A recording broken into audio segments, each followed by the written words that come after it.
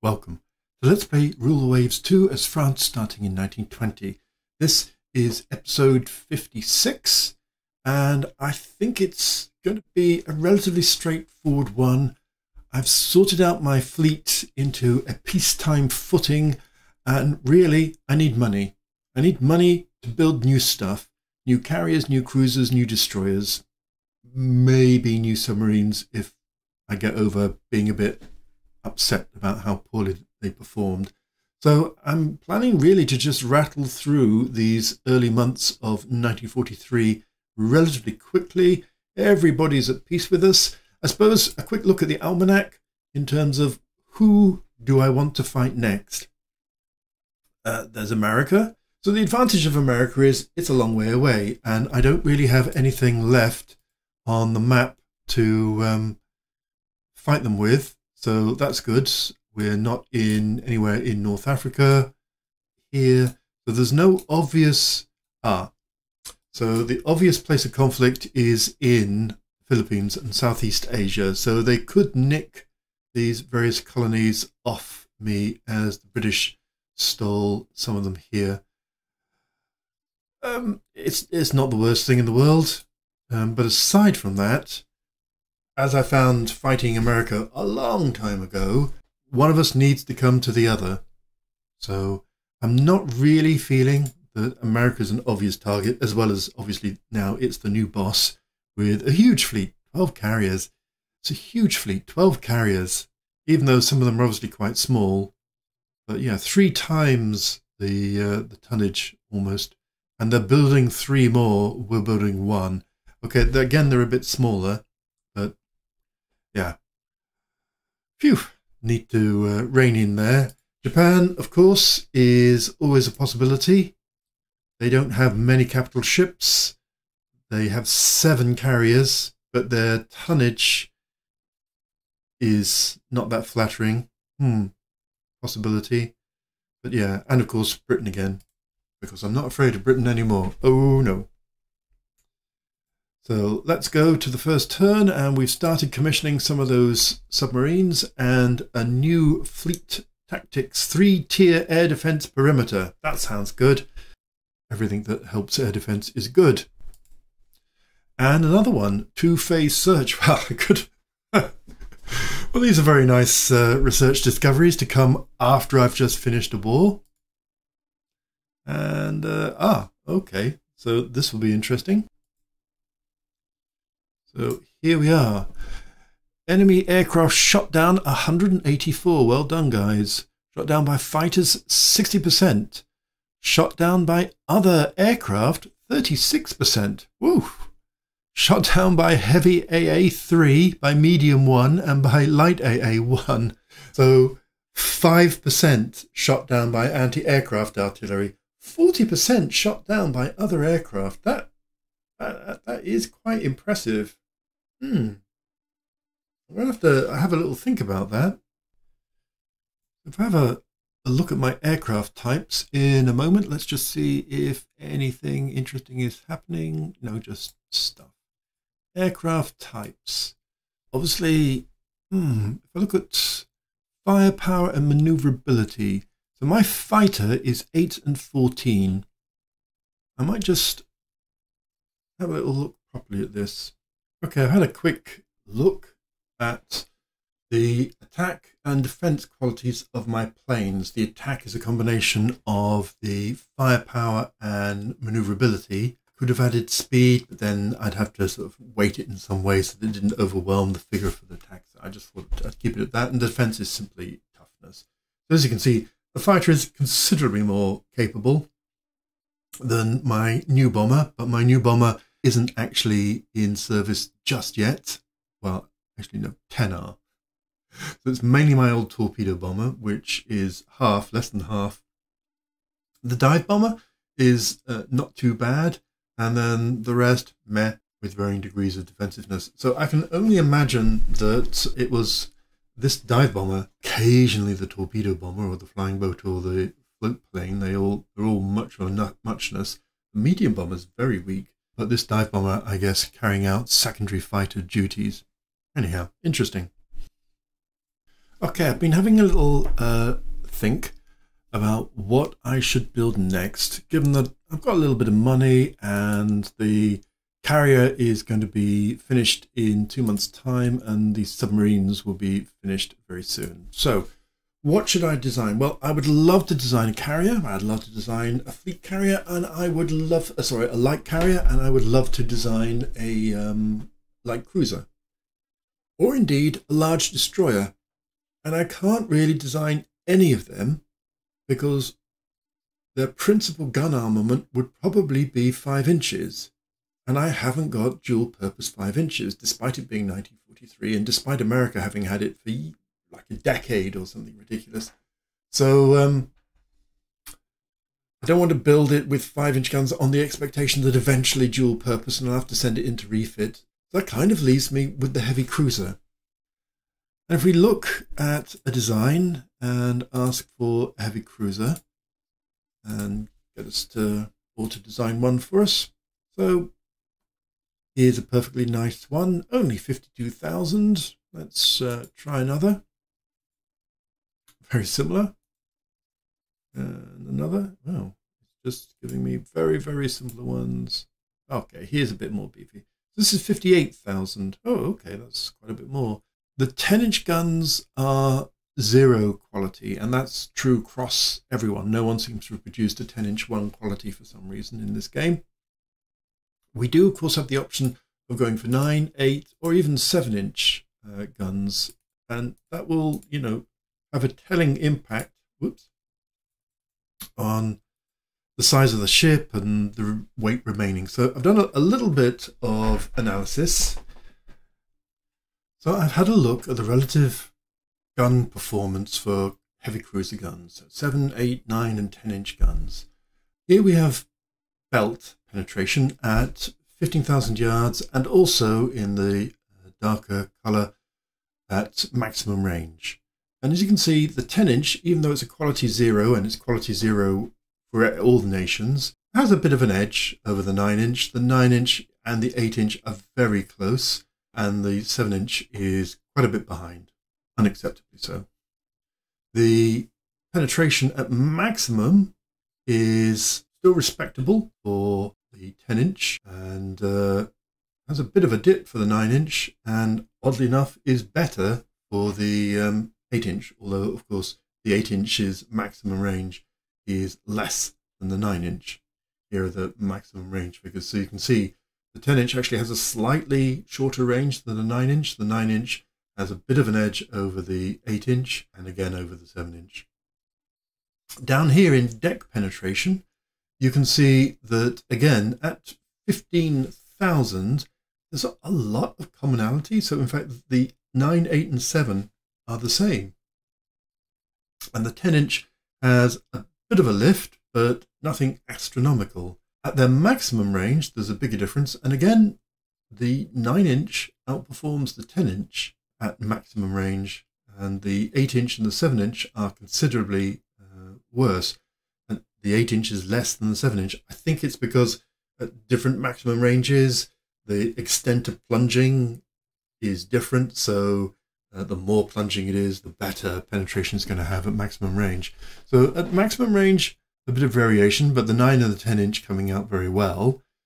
But it's a wasting effort because as you can see, they all have maximum ranges of around about 19,000, except for the 7-inch, which drops down significantly. So by the time you get to 15,000, they're all much of a muchness in terms of deck. So deck penetration is probably not too significant a factor in our choice of heavy cruiser main gun.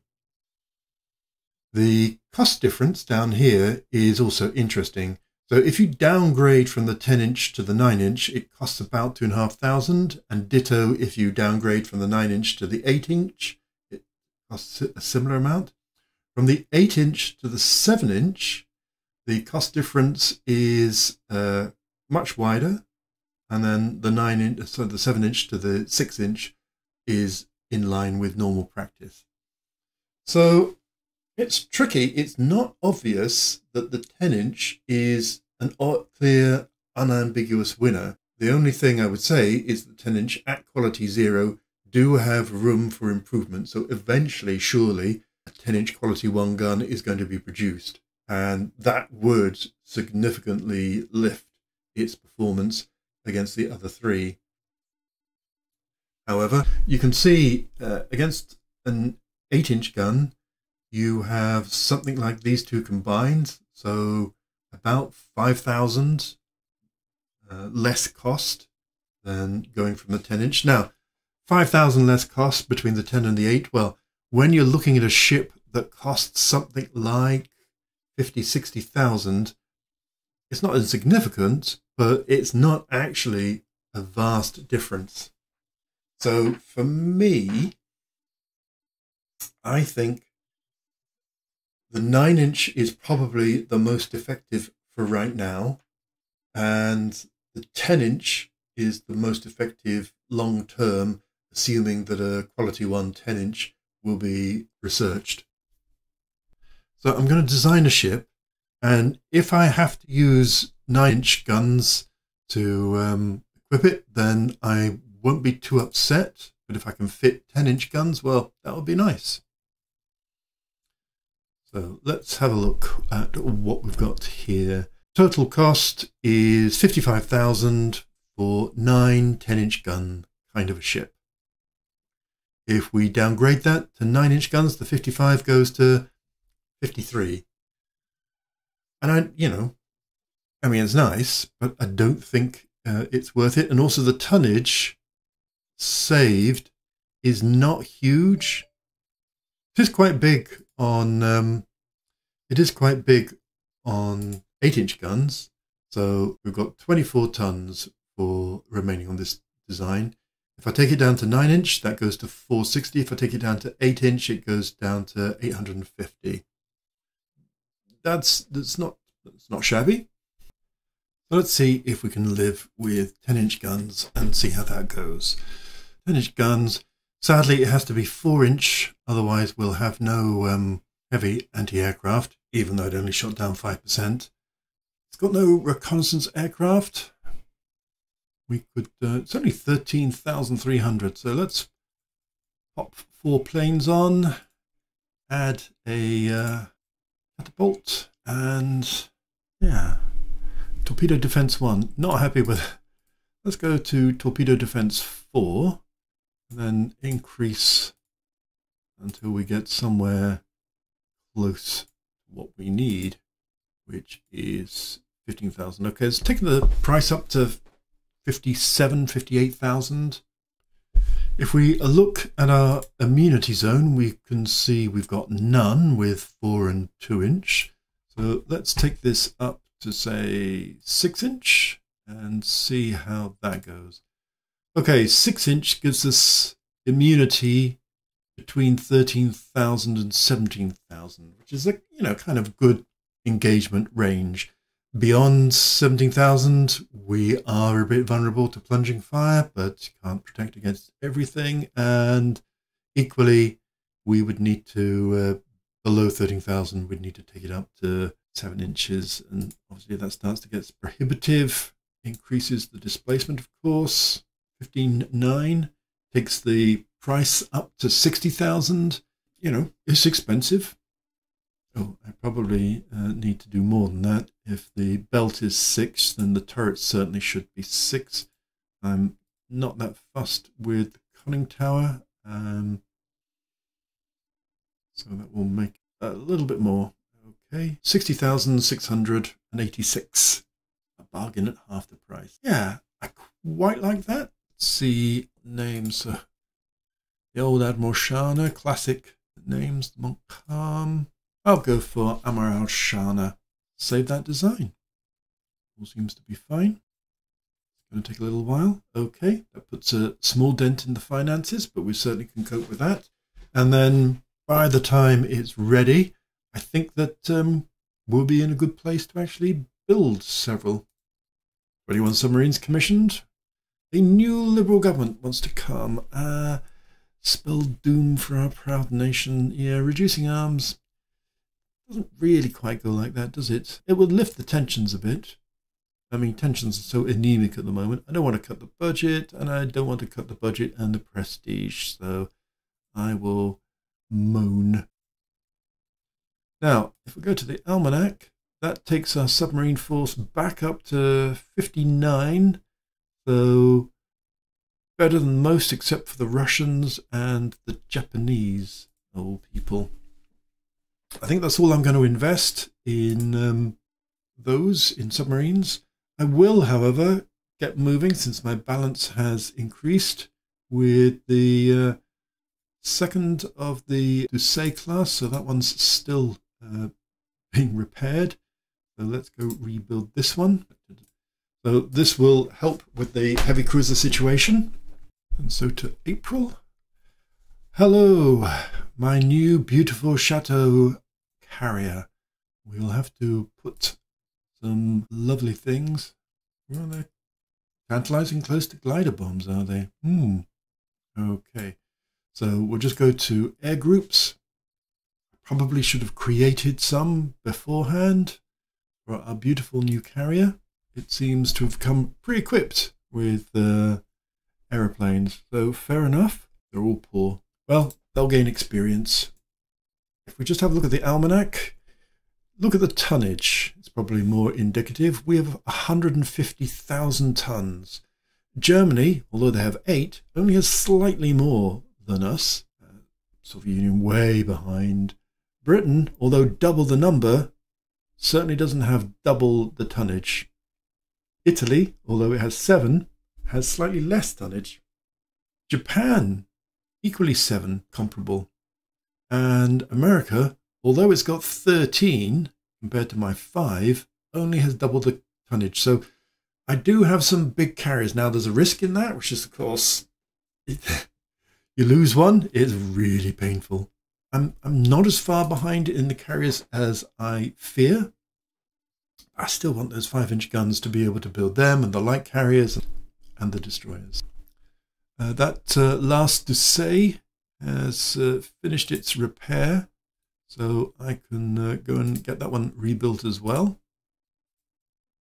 And into May, and guided bombs. Interesting. Interesting. So let us go to the build. It costs 2,000. We've got 9 months before the first of the Doucets come through, so I'm going to stagger the build of the Admiral Shanas so that we don't run out of money too quickly. Mind you, actually, I've got enough to build 2 at the same time. So let's do that. Now we've got 1, 2, 3, 4, 5 in addition to the 2. So that will take us to 7. So that at least deals with our heavy cruiser gap a little. Still, everybody has loads more. But if you look at the tonnage, again, we will have something like 170, which is considerably better. So quality over quantity. And then into June. I'm going to say no to all these air bases. New dive bomber. So what do we have? Our current one has a heavy range of 165, and that is definitively trounced by, well, all 3 of these really. I think I prefer the De Voitine over the Block or the Farman. Its speed is fine. Its range is significantly more across the range, and then everything else is so-so. Obviously the reliability would be lovely to know, but we will go with the De Voitine. Which then begs the question, do we need something else to be modified? Modified? Do we need something else to be modernized? This flying boat leaps out at me. This is 1943, and that's not good. I mean, technically, the fighter might be looking a bit long in the tooth. Let's do a comparison. We are there. Most of the other fighters are older than us. So, and the only one that's more modern is the Russian, and that's certainly slower with less firepower. So, okay, we can get away with that. If we look at the flying boat, here we are back a long way away, 550 miles against the ones that we've got figures for, and only £1,000 bomb. Oh well, some of them are taking 16. I feel that is old. Let's go to our flying boat. Yes, I know the scout plane is ancient as well, but scout planes seem to be difficult to improve their performance. So, of course, we want a flying boat. We want it. Now, I've always prioritized range. I wonder if actually when you're getting to ranges of 400 miles, well, no. And then actually, let's go for reliability.